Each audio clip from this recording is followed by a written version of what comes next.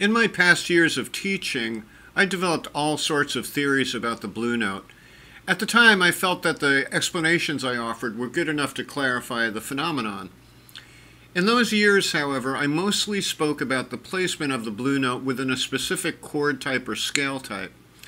However, I had no explanation as to where this mysterious note came from. With the decatonic model, and with a bit further analysis, it all became clear. In fact, my old way of teaching was in effect up until literally a few weeks ago. Then, after toying around with the decatonic model, the light bulb lit up. I want to share my insights with you now in this video. A quick definition of the blue note would be the flatted third on a major chord and the flatted fifth on a minor chord. Using the decatonic model, let's see about extracting these blue notes from major and minor chords. In a 12-bar blues, we have a 1 dominant 7, 4 dominant 7, and 5 dominant 7. And now let's look at the decatonic model to see if we can get a blue note on all three of these chords. We'll be using A7 as our 1 dominant 7, D7 as our 4 dominant 7, and finally E7 as our 5 dominant 7. Here, I'll be demonstrating the blue note in the context of a phrase that starts with the root of the chord, which then moves up to the blue note, resolving to the natural third, and then back to the root. So here we go. Can we get the C blue note for the A7 chord? And yes, it looks like we can. Following the same type of phrasing, let's check to see if we can get a blue note on a D7 chord, which would be the F note. And there it is. Finally, we need to get a blue note G for the E7 chord. And yes, everything is in order. We're getting all three blue notes. But what about minor chords? Do minor chords get a blue note too? Yep, they very much do. In the major or a dominant 7th chord, the blue note expresses itself as the flatted third. In minor chords, it's expressed as the flatted 5th. Let me explain why before we try and look for these notes in the decatonic model. Here I have two C major scales staggered so you can see the overlap between the C major chord and the A minor chord. The upper scale is a standard C major scale, but I began the lower C major scale on the A note, also known as the Aeolian mode. They're actually the same exact scale so long as the C root is maintained. Highlighted in red are the notes C, E, and G in the upper C scale, and the notes of the A minor chord A, C, and E are below. The major third interval is between the notes C and E in both chords.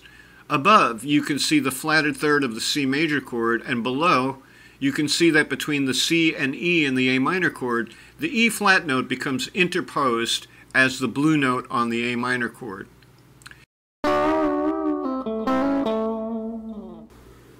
Now, moving back over to the key of A major, let's see about grabbing the flat 5 blue notes on the minor chords of that key.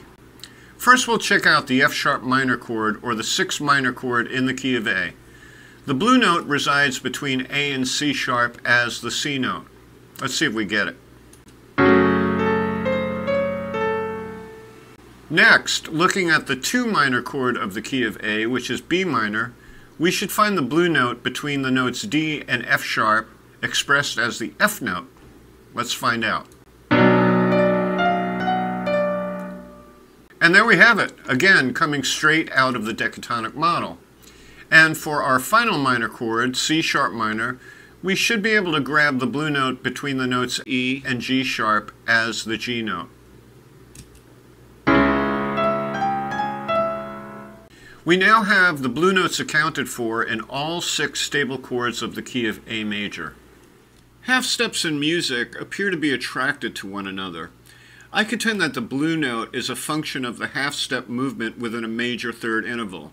I believe that the flatted third, a half step below the natural third, is attracted upward to rest on that natural third.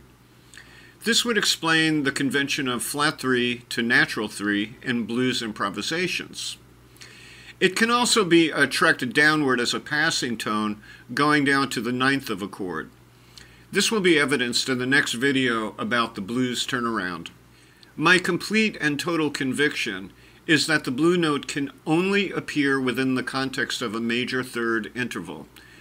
I decided to look more deeply into this by locating all the major third intervals in the C major scale and then adding the blue notes into those major third intervals.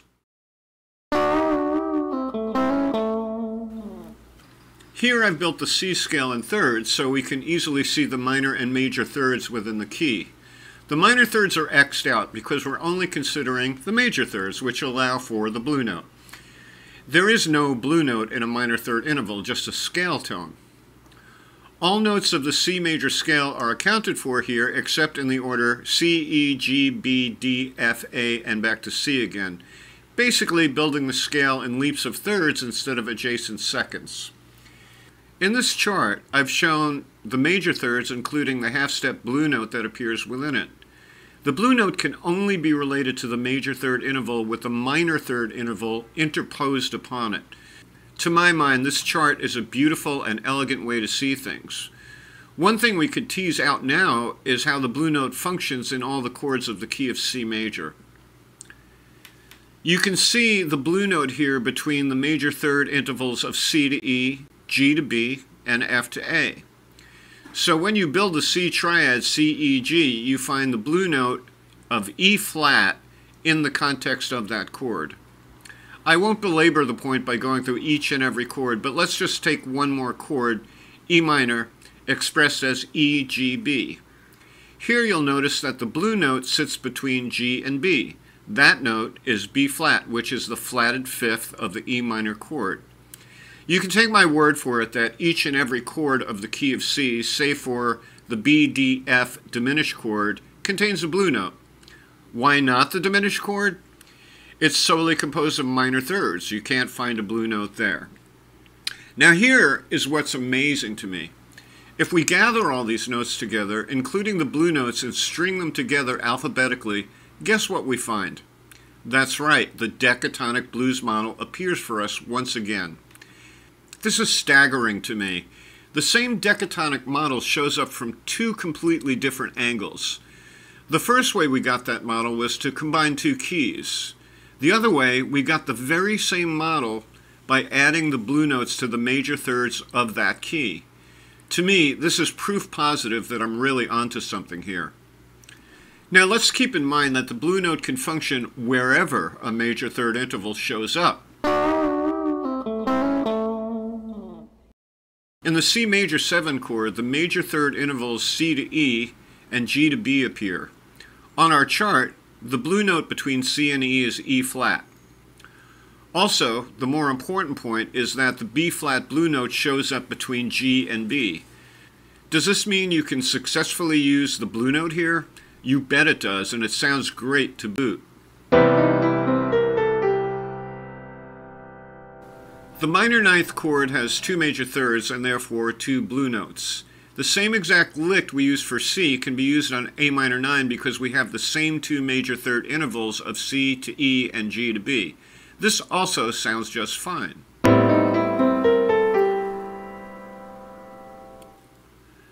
On the G dominant ninth chord, we get the usual G to B major third giving us the B flat blue note, but more importantly, we also get a major third interval between F and A, or the flat 7th and the 9th.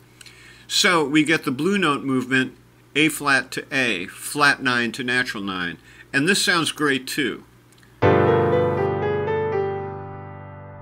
I'm getting a bit of a ragtime sound from this one. Now, what about the augmented chord that is expressed as 3 major third intervals? Does that mean it contains 3 blue notes? Check this out for a very cool jazz lick. This can continue upward and onward as a motif against this chord. Keep in mind that all the information I'm giving you throughout all these videos and future ones as well, that we're basing all of this on one simple blues concept, minor under major. Perhaps you're beginning to see why I say that the blues is at one and the same time the easiest form to play through and the most sophisticated. One of the beautiful things about music and music theory is that simple concepts lead to all sorts of amazing sonic possibilities. In the next installment of this series, I'm going to take a deep dive into the blues turnaround to show you that it's much, much more than just a turnaround. This one's going to be fun. Until then, take care and thanks for watching.